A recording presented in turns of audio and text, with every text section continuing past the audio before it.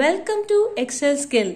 Today we learn how to insert the calendar for the current year within a fraction of second. This calendar will help you to track your daily activities or in case of your daily presence or the absence and so on. You can use this for your leave updation or your work updation also.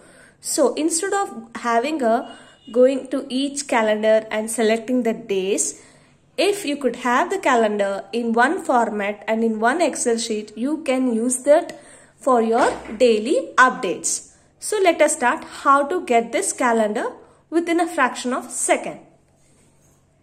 Click equals. The current year calendar starts on Saturday. So I have typed Saturday till the Friday, the complete weekdays. So now give equals, then type sequence, then open the parenthesis, then give the rows for 52 and the column is 7.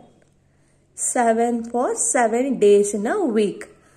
Give comma again and the year should be always in the inverted comma. So open the inverted comma and give the current year, that is the first day of the current year.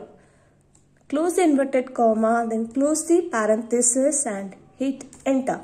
You can see the date of each day of a year.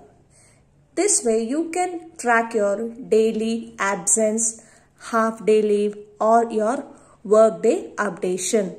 You can see from the 1st of Jan to till the 31st of December.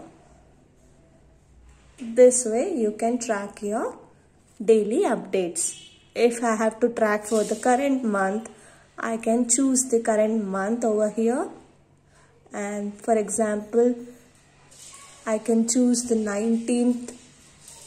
I have taken a leave.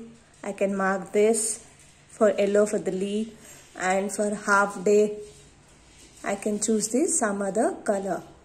Like this you can make a track of the calendar for your reference. Thank you for watching the short video. Do like, share and comment.